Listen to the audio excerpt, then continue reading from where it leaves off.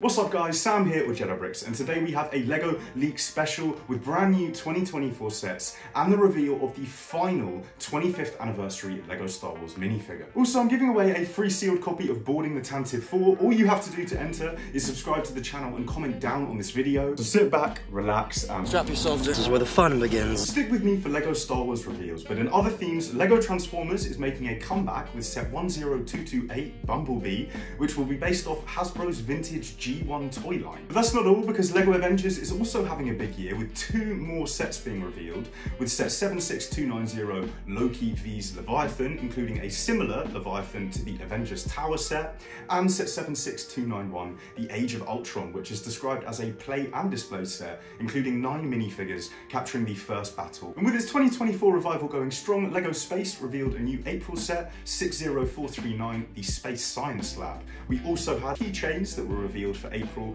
alongside a mystery 2025 icon set number which has been leaked, set 10359. Let me know your predictions down in the comments. But let's get into these LEGO Star Wars leaks now, because as you know, LEGO stated there would be 6 anniversary figures to celebrate 25 years of the LEGO Star Wars theme. And today we have a new 2024 leak and the reveal of the final 25th anniversary minifigure. So the LEGO Star Wars Visual Dictionary is set to release on April the 4th and retail at around $20. Now, we knew that it would include a minifigure like in previous years, but we didn't know who or how LEGO was going to do this for the 25th anniversary. Now, the cover shows off new characters like Cassian Andor and live-action Ahsoka, along with sets like the T6 shuttle. And before we get into exactly who the minifigure included is, let's recap the anniversary figure lineup so far, because just this week we had the first 2 released, with Darth Malak inside the buildable R2 retailing at $100 and ARC Trooper 5's inside Boarding the Tantive, which retailed at $55, which leaves 4 unreleased figures, all of which are now confirmed. So first up,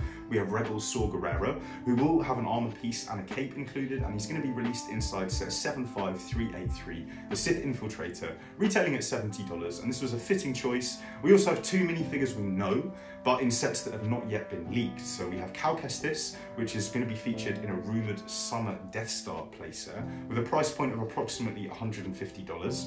And probably the worst choice overall, we also have young Leia from the Kenobi show inside set 75392, an unknown creature build, which retails at $100, and rumours suggest that this is going to be a Nexu or some kind of animal from upcoming unreleased Star Wars content. Which means it's time for the big reveal now, because the Visual Dictionary includes the final of the 6 25th anniversary minifigures, a 25th anniversary Episode 1 The Phantom Menace Darth Maul.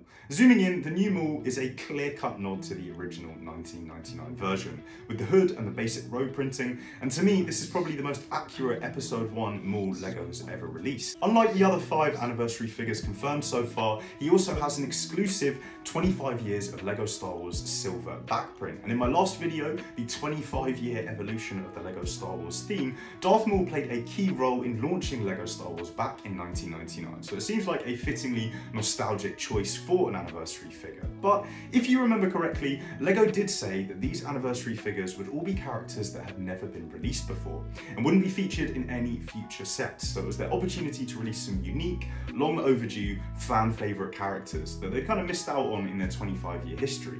And it's this exact problem that's giving rise to such high quality custom minifigures at the moment that actually do give fans exactly what they want. Not only has Darth Maul been released many times before, but he's literally being released in a playset on May 1st. So why did LEGO not release this near perfect Episode 1 version inside the Sith Infiltrator? I personally wouldn't mind if the No Pupils Maul didn't exist at all.